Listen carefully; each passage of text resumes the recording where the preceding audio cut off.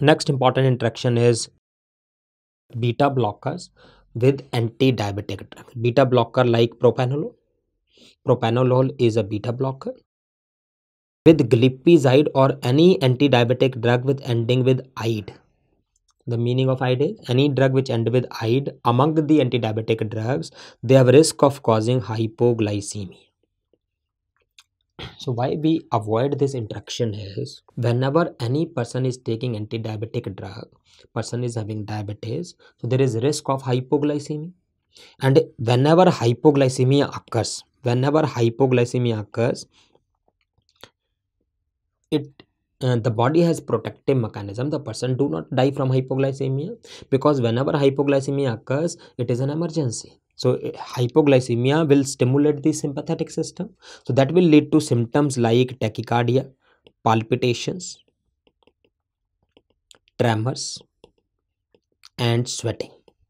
So whenever sympathetic system is activated, it will stimulate the beta 1 and beta 2 receptors. Stimulation of beta 1 cause tachycardia and palpitation, beta 2 cause tremors, and it will stimulate the cholinergic system in the sweat glands. By stimulating the muscarinic receptors, it will cause sweating. Okay, so tachycardia, palpitation, tremors, or sweating are called as warning symptoms of hypoglycemia. Warning symptoms. So whenever any person with diabetes or otherwise develop hypoglycemia, these symptoms come. So the person can take sugar or biscuit and hypoglycemia will be reversed. But if the person do not take sugar or biscuit, what will happen is now the beta 2 which is present in the liver and muscle, that is activated, and that will stimulate the metabolism to increase the production of blood glucose. It will stimulate gluconeogenesis and glycogenolysis. So blood sugar increases. So it can also cause reversal of hypoglycemia.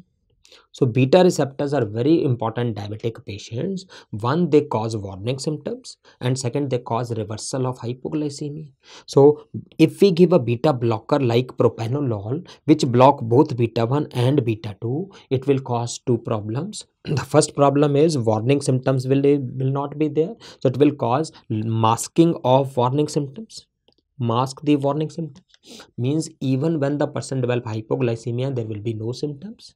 And second, it will also prevent the reversal, because even beta 2 is blocked. So many times the person whenever develop hypoglycemia never come to know and person goes to coma.